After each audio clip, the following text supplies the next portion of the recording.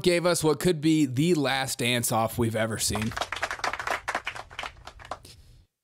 A last dance-off to fend off the evil commies on the Democratic Party. One last dance-off to rule them all.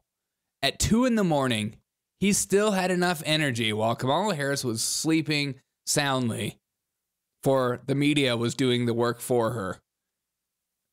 Donald Trump was dancing one last dance at 2 a.m. Let's watch this together and weep, as this might be the last dance I ever see, or the start of many.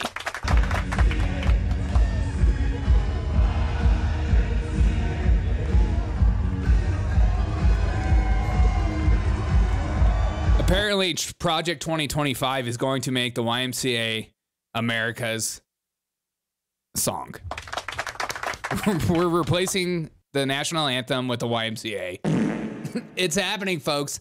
And that's why Democrats are so afraid, because they'll finally have to admit this song absolutely slaps.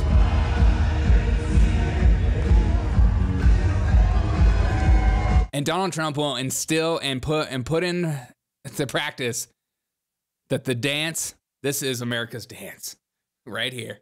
Keeping it close. 2 a.m, still dancing. Love.